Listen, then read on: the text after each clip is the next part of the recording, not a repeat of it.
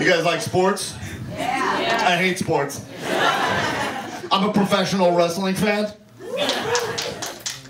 Yeah. Because sports, real sports, they don't have enough imagination for me.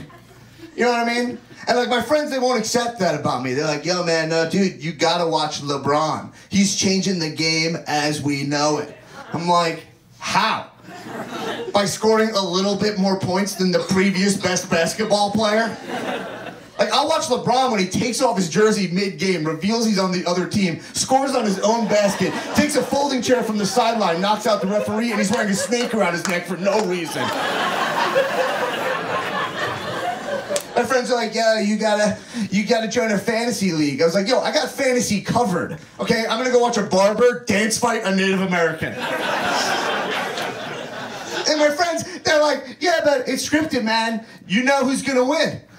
I was like, yeah, I know who was going to win the NBA Finals. It was going to be the Warriors or the Cavs. You guys know who won the championship title at WrestleMania 31? A guy not in the match.